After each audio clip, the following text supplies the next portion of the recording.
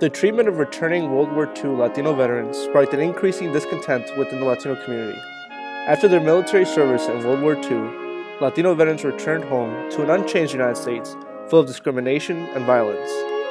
Even after sacrificing their lives and serving side by side with their white counterparts in front lines of war, Latinos continued to be treated as second-class citizens.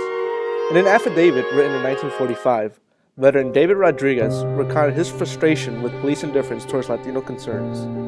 Rodriguez describes his futile plea to police officials after having been denied service at a local barbershop that only served to white customers. An officer quickly told Rodriguez that he could not do anything about it for the reason that he was now a civilian and was wearing civilian clothes. This instance of segregation highlights the broader trend of racial tensions and discriminatory practices in the United States directed at Latinos after the war. As a result of this discontent produced by U.S.'s ambivalence towards Latino civil rights, a new political fervor began to arise, spearheaded by Latino veterans.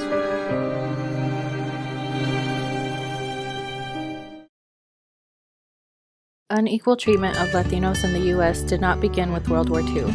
Throughout U.S. history, public schools in areas of the U.S. with large Latino populations were segregated. Latino children attended schools that received less funding and provided children with fewer resources, while Euro-American children attended separate, better-funded schools.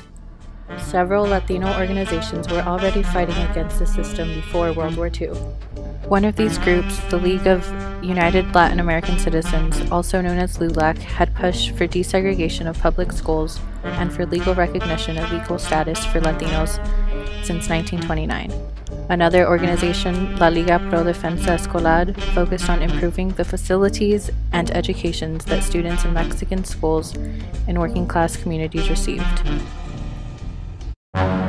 Before the war, it was dangerous to be involved in these types of organizations. U.S. Border Patrol agents often deported Latinos they thought were politically dangerous, even if they were U.S. citizens. These images show groups of Latino Americans on their way to be repatriated to Mexico. At first, this scared a lot of Latinos out of participating, but when Latino veterans returned from the war, they were not as easy to intimidate. One LULAC organizer wrote that the fact that we comprised 1/9 of the population and were getting 1/3 of the Medals of Honor became a rallying cry for Latinos and showed we were not traitors. Both groups flourished. This photograph from the LULAC National Convention in 1951 shows how their numbers grew. LULAC won numerous court cases challenging segregation, and La Liga convinced legislators to provide Latino schools with additional resources. In addition to reshaping existing groups, returning veterans formed new political organizations like the GI Forum. Under the leadership of Dr. Hector Garcia, a veteran himself, the GI Forum sought to provide returning veterans immediate support and to address other concerns of the Mexican-American community. As a result, it was able to extend benefits such as education, employment, and loan offerings to minority veterans. The Longoria Affair of 1949 elevated the GI Forum to the national stage. After the Three Rivers Funeral Home denied funeral service for Felix Longoria Jr., Garcia and the GI Forum fought to right this wrong. Garcia and the GI Forum used the media to pressure opposing legislators into giving Longoria a proper funeral.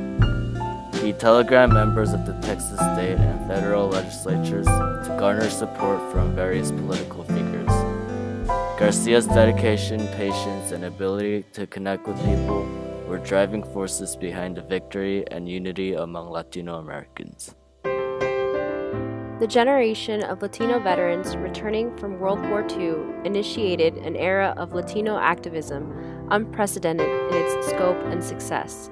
Their military training, their experiences serving in mixed battalions during the war, and their diverse but largely consistent encounters with discrimination upon the return all contributed to expanded activism, both in existing groups and in new groups like the GI Forum.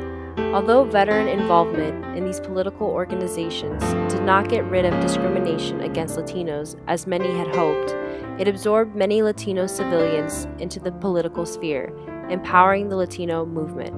This newfound political activism set the foundation for the labor movements, prominent grassroots leaders, and organizations which would arise in the 1960s.